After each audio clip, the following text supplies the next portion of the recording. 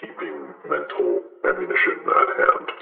He was standoffish, ready to emotionally damage anyone who defied his mindset, his feelings, and self-set principles.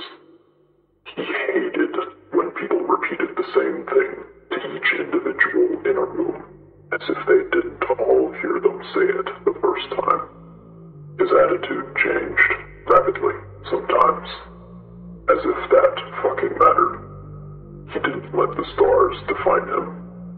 Sometimes it felt as though they knew him. Though he had dealt with a multitude of struggles, he knew he wouldn't one day.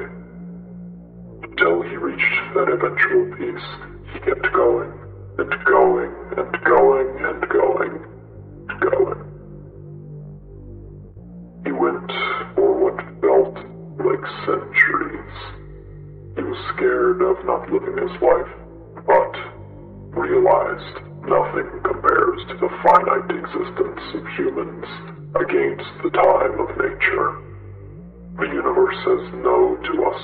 We, in answer, fire a broadside of flesh at it and cry, yes. Keep going.